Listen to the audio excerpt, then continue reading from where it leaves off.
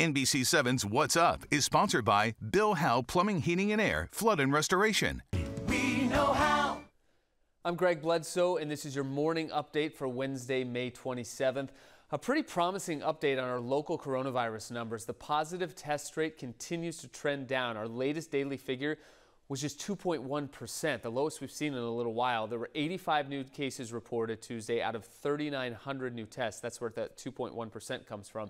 There are now 6,882 total cases here in the county.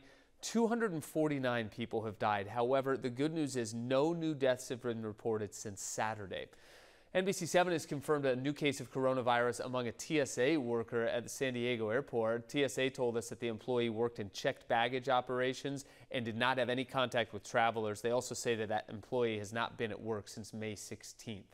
Well, churches have been given the green light to go ahead and by the state and the county to start services again today. State guidelines require that everyone's temperature be taken before going inside of a house of worship, and that attendance has to be limited to 25% of the building's capacity or 100 people, whichever one of those numbers is smaller. And that's been a sticking point because for a lot of larger churches, they say they don't want to have to turn people away. So some of those larger churches say they're just going to stay closed for now anyways.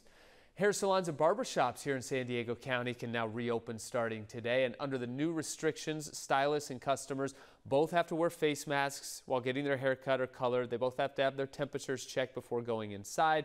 Social distancing means fewer clients inside at any given time.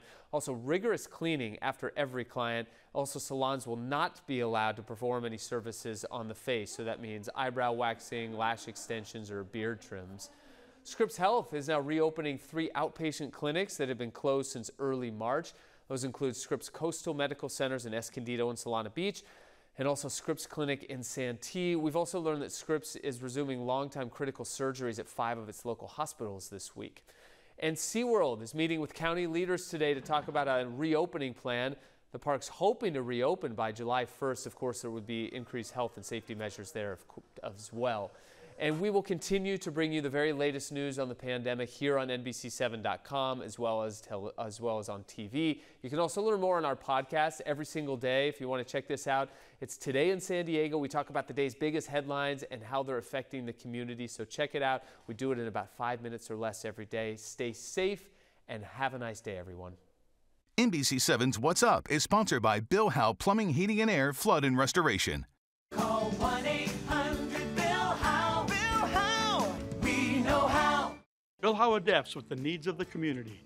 That's why we offer virtual estimates, a safe and easy alternative for in-home estimates on repairs for plumbing, heating and air, and flood services. Because we know how.